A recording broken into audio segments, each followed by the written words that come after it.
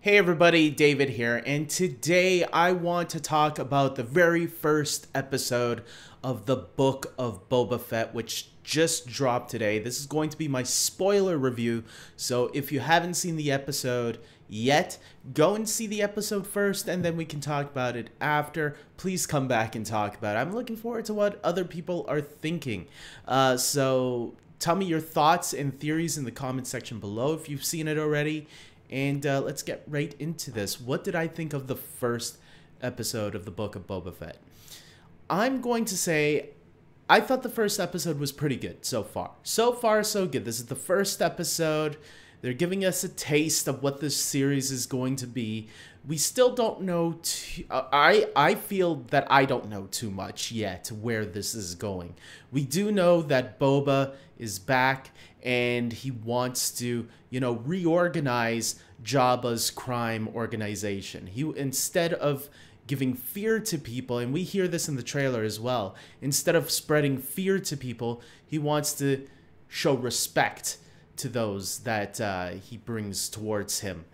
So and we kind of see that with the two, I forgot what the creatures' names are, the pig creatures, the Gomerians, I think they're called. We see Boba, it's recommended to him that he should execute them to show, how powerful he can be and all that. And Fennec Shand, played by Ming-Na, she returns also by his side and offers him some advice as well. Like, hey, this is how they did it. But Boba wants to take a different approach. And I like that. I like seeing Boba not being a black villain that, was kind of painted to us in the original trilogy a long time ago, right? Boba was just there to capture Han and that's it. So you think right away, okay, this guy's a bad guy. And then even in Attack of the Clones, you see more of the bad side of both Jango and Boba. And I know there's people that read the books and comics and so forth. I'm not one of those people. That's why for me, I didn't get the idea of Boba Fett, why lots of people liked the character. My brother really liked the character of Boba Fett, but I still didn't get it until The Mandalorian showed me, oh, okay, this guy is a guy, someone with honor, and he's a badass at the same time. So now I see that continuing on through this series, and I'm liking all that. We also get, I think the majority of this episode was mostly flashback, it felt like, because the beginning starts with us flashing back to the past, not only in Attack of the Clones, where we see young Boba Fett again, played by Daniel Logan. They show that clip from Attack of the Clones after Jango dies and he picks up his helmet.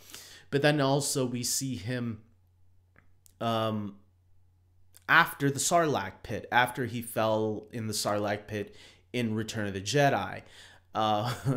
So to see him come out of that and to see what he's been through since, it looks like it takes immediately right after Return of the Jedi.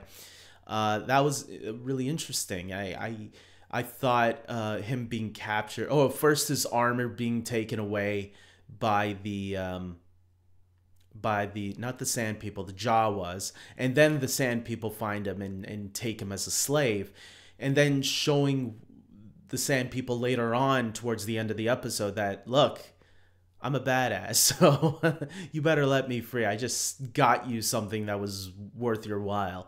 I thought the flashback stuff was really cool. I really like seeing a lot of that.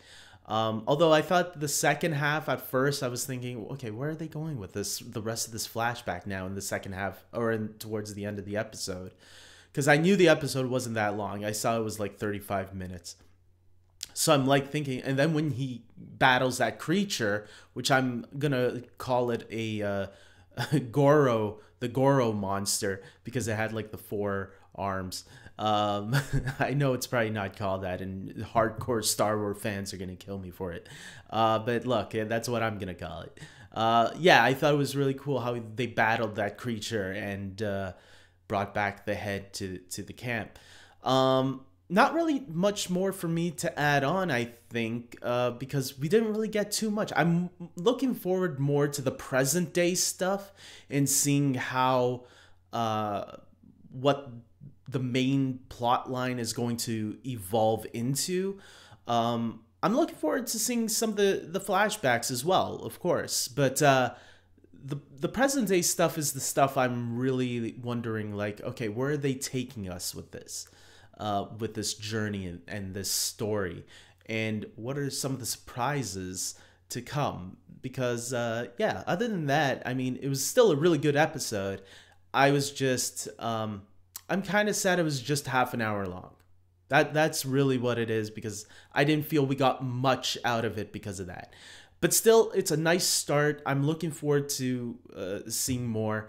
And that's it. Did I say the title of this episode? It was called Stranger in a Strange Land. That's right. So, Book of Boba Fett, Chapter 1, Stranger in a Strange Land. Yeah, it was a good, even though it's not that strange. I mean, we saw him on Tatooine in Return of the Jedi, but fine, whatever. And then we saw him on there again for a while. But okay, I think that's it. Tell me your thoughts, guys. Tell me your theories. Where do you think we're going with this story? Because I have no idea yet. Is it just going to be about Boba Fett, like, recreating this crime organization that Jabba had left? Or do you think there's going to be more to this story than meets the eye? Let me know in the comment section below. And until next time, everybody, take care.